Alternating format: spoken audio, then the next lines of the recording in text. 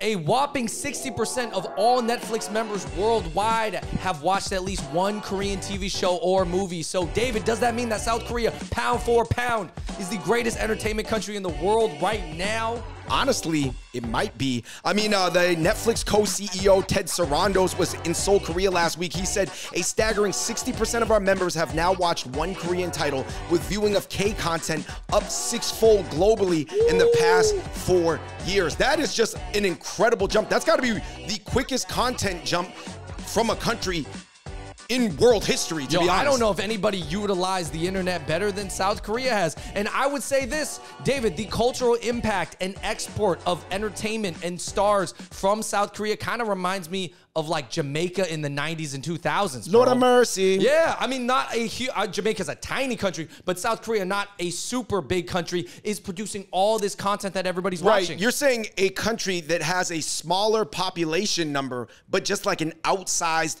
cultural impact, pop cultural impact. Pound for pound. All right, everybody, we're going to get into the comment section, so please hit that like button. Check out other episodes of the Hot Pop Boys, because there are a lot of opinions on this. And also in the comments down below, let me know what your favorite Netflix show that is Korean is, because I need to watch a new one. You know what I think is really interesting is getting sort of like older Americans' opinions on Asian content, because you would think that prior to this, the whole K-wave, the Hallyu, they were only watching maybe like Bruce Lee, Kung Fu flicks, maybe anime Pokemon if they were younger. Yeah, and I would say what Sarando said when he said this is the power of Korean storytelling, I thought that was a really good line, obviously bigging up Koreans, but I feel like that nowadays, you know, especially when people are on their TV and on their computer just flipping through stuff, like if it's a really good story, a lot of people can look past the Asian face. And also, let's be honest, those Asian faces that they're picking are beautiful. Those are some gorgeous Asian faces. They are amazing faces. All right, guys. I do want to say real quick before in the comment section,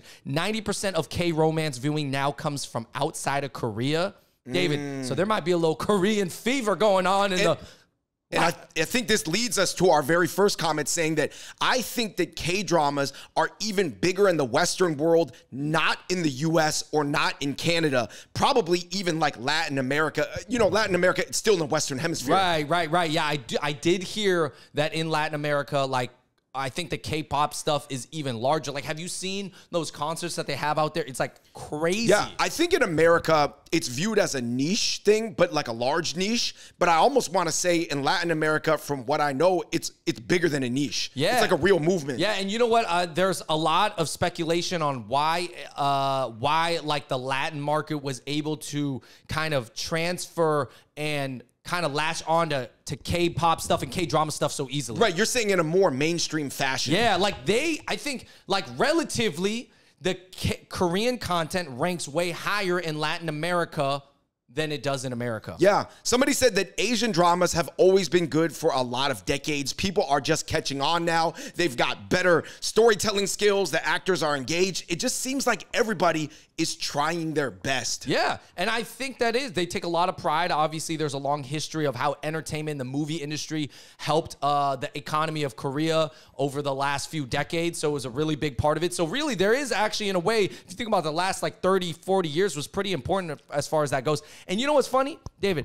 There was like KCON in LA like 10, 11 years ago, I remember, and people would not believe me when I said like, yo, like half the people at KCON were like, I think Latino girls. Right. Yeah, so it's like not like it was already starting back then. Yeah, for sure. I mean, that was 10 years ago. Somebody said it's not just everybody trying their best and giving their best. It's actually the content of the series as well. There's like less political agendas. There's less degenerate behavior. There's less guns. There's less cheating. There's less like wild, crazy sex. Like it almost reminds people, Andrew, of like content and, you know, that was before, you know, in the 1960s or the 1950s in America. Yeah. More cleaned up. I got a question for you. And do you think that a lot of that kind of like family friendly, and obviously I think it is edgy, but it's not like too edgy of material. Do you think Korea keeps it like that because there are a lot of them are Christian, or it's just also Asian culture, or just both? I think it's both. I think it's actually reflective of the day-to-day society. Like,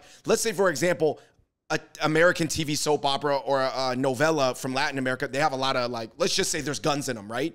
Because guns are a part of American and Latin society, but there's like zero guns in Asia. So why would they end up working. You know what I mean? There would be no gun storyline in that unless it was like a thriller drama shooting movie. Oh yeah, and also when it comes to like drug dealers, like the drug dealers in Korea would have to be super gangster because like it's very strict and it's not gonna be like Euphoria where there's just this like dude who looks like Mac Miller who's selling drugs. That's a real reality in America. That would not happen in Asia. Breaking Bad does not happen in Asia. Let's just be clear. Yeah, somebody said it's actually an economic equation making American content suck in comparison. So this guy said, as good as Korean content is, it's actually American content being horrible and falling off a cliff. That's interesting. And they're saying that everybody is so greedy. Everybody wants so much money from the director to the actors to the writers. And then they have to go after the lowest common denominator type consumer where they can essentially like trick them into liking things. So then you get like Fast and Furious all the way to like 15, 20. Not that those are really terrible, but you know what I mean. Like that is for a very basic mind, probably. All right, I can see that this is maybe part of the reason, but I really think it's the former comment that we talked about. And somebody's saying that's what's forcing America into use just like all the same old tropes, whereas Korean content is different. Their government is working with the studios. It's almost like an entire societal movement. No, it is definitely a national pride thing. Like, you know how a lot of people like in Hollywood or whatever, like maybe they wouldn't take pride as being an American, but whatever, like, or however they frame it. I would say in Korea, bro, those people are very like, I'm not saying the actors themselves in their hearts are super nationalistic, but I think they have to like play that, you know, like outwardly. Like they have to be very proud to be South Korean. I mean, it's almost like if you're part of the entertainment industry, it's almost like partially being on the Olympic team. That's a good point. No, yeah, that's I mean, a good comparison. Like, to be honest, like just, you guys got to go over there. It's just very different. I mean, like, but it produces amazing entertainment. Let me just tell you this. They take pride in a lot of different things that like people don't take pride in like America or even China. Of course, Andrew, there was dissent, especially from the boomers on Yahoo News. Someone said, none of it is entertaining or riveting. It's pretty bland and boring to me. It's bewildering that anybody that would watch this nonsense, especially people who are not Asian. It is surprising because they're all terrible. I must be in that 40% because I had to click the story just to find out what K content is. I don't like it because nobody talks like the conversations that they have in the shows. How true is this? Well, I think it's partially the dubbing and the subtitles that might be taken away from it. So if he's watching it with the English dubs, it probably doesn't sound even as good as the subtitles. And then obviously, if you actually understand Korean, then it's probably the best. You know what I mean? Yeah. Like the enjoyment level goes down a little bit every time you dub it or read the subtitles, and then you dub it some more in English, and then all the voices are like, hey, what's the next challenge? It's the Squid Games. And it's like, it doesn't sound right. But I do think that, you know, people always accuse Dawson's Creek, Andrew, of being written too high level because the high schoolers would never talk to each other that way.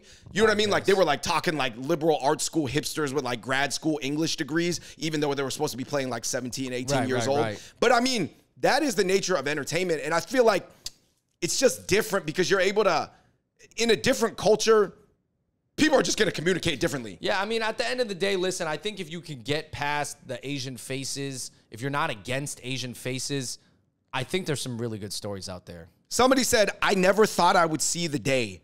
This is just amazing. Like, this is obviously a comment from a Korean. Yeah, so actually, they were talking about, this other person said, I had a lot of Latino students who grew up on telenovelas, soap operas. They got really into Korean soaps. And so actually, so this is why a lot of people feel like that the Latin market latched on to the Korean soaps because they have really big, like, telenovelas, right? Which are like the Latin soaps, right, in Spanish. And so if that's already a genre that everybody loves, then switching to K-dramas is not that different, right? Now, if you're not a person that's into dramas, period, like, that's not like a huge part of my life, but so I'm not, I guess for me. I can't tell you the last time I saw any drama. Right, exactly. So, I also heard that mechanically it's different. Like the Korean storylines, they end after 1 or 2 seasons once they feel like everybody's story arc has been completed. A lot of people were saying because in America, once they find intellectual property that everybody wants to watch, they want to milk it for 6, 7 seasons, and they just make wackier and wackier stuff happen. So people sort of end up like hating those characters that they loved the first 3 seasons, but everybody's just trying to milk it to obviously make the ad dollars. Yeah, I guess, David, overall, like, your takeaways is, do you think it is more that American content is going really downhill too. Not to say that Korean content isn't great. I think it is, but it's also like comparing it to all the trash content that America's putting out. I do think it. America went through what it was. American Hollywood was dominant from, I want to say, the 40s, 50s, 60s, 70s, 80s, 90s into the 2000s, but a lot of people feel like American content fell off for 10 to 20 years. I still think America's producing good things, but just not at the same level. And I do think the American stuff is so raunchy that if you're an older conservative person, I'm not even talking about politically, I'm just saying you just live life conservatively. Right. It's just too much for you to handle. Yeah, I would say this, and I think it's the entertainment is truly reflective of where the country is at, right? I mean, a lot of people say where society is at, yeah, right? Well, in that locality. Yeah, you see violence and drugs on the street. Well, you're going to see high schoolers do more drugs and do more violence and sex in Euphoria and other shows like that. Like every show, even the lighthearted, fun ones, like Have I Ever, that's very like, obviously it's about a high school girl, but it has to do so much with sex and adolescence. She's like this traditional Indian girl anyways. So I'm saying like even those shows, you almost have to tie those themes in where maybe you wouldn't tie those themes in as much into other countries' content. So I think people watch, a lot more conservative people, they watch the Korean shows and are like, look at these high schoolers, like just being high schoolers. I miss that. Right. As opposed to American content where they're trying to squeeze, like, how can we make these high schoolers live like amped up like 28-year-olds? Like, how can these high schoolers be sexier and be more naked without it being like illegal? Right. I mean, it's true. Like, whether you like it or don't like it, that is a complete cultural difference in content. If you look at American musical themes and K-pop music themes, that same disparity exists as well. I mean, some of the things that people wanted to say that you got to watch are The Incredible Attorney Woo, which I saw the trailer for. It looks really good. Crash Landing on You, The King Eternal Monarch, Live Up to Your Name, My Country, The New Age, Mr. Queen, and Familiar Wife. You let me know in the comments down below which one should I watch. I think, long story short, man, from a macro takeaway perspective, and I'm sure you could just go on this forever, man, content really reflects where you're at as a country, right?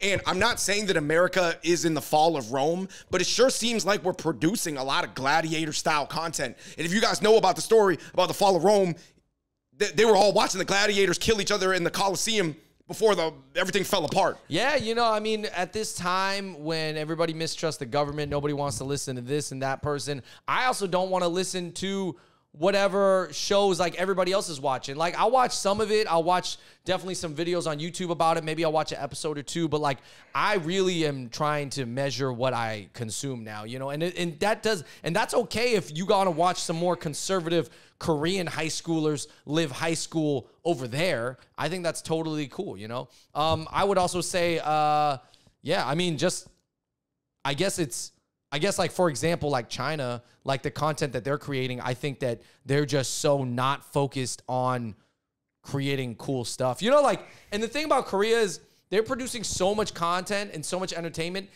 I'd have to assume that like 1% of their population is going to like be in a Netflix show at some point, which is a super high amount. For sure. At least involved in the entertainment industry at some point. Because you need that many actors, yeah. I would say that China, it's funny because obviously coming up on the GDP level, Andrew, but like you said, probably even if you go on Netflix, 4 out of 10 Chinese things are worth watching and like 2 out of 10 of them are actually going to be good. Well, and that's of content that's already been filtered to make it on a Netflix. I wonder, and I'm sure that there are like indie hipster, like A24 like Chinese films over there that the local kind of hipster market is consuming. I would assume that there is, but it's not making it over here. Right. I know they're remaking Three Body Problem on Netflix, which is based off of a Chinese novel. Right, based off of a Chinese novel, but that's not just like made in China, I think. Yeah, but I just think different countries, they figured out different ways, and they do have a fundamental different base culture, but then there's also the Hollywood entertainment like infrastructure that you overlay on top of that. So there's a lot of layers that make a country interesting, and I think that South Korea has all those layers. Dude, you guys let us know what you think down below. I think Korean storytelling it's banging on all cylinders, man. This is A tier. And you know what is interesting? I think Supreme tier. Koreans actually live their life like Western and relatable enough that people from Eastern Europe, Latin America, and obviously select people in the English-speaking countries can relate to them. I think Japanese content's pretty good, but it just seems weird. Like, it seems like too different. You know what I mean? Like the way they live in Japan, and perhaps like there's just, and it's funny because Japanese and Korean culture are like kind of similar if you really know, but there's just something, there's a gap missing of like fieriness. I just can tell that Koreans, they look more happy when they dance. Yeah. Like they like dancing. So I'm saying like that maybe resonates with people. Anyways, guys, let me know in the comments down below. All right, yeah, let us know, because, you know, Korean content is it's just going to continue probably to get better and just be produced and be more popular. Yeah. I guess, I don't know, it might reach a peak soon, but maybe not. So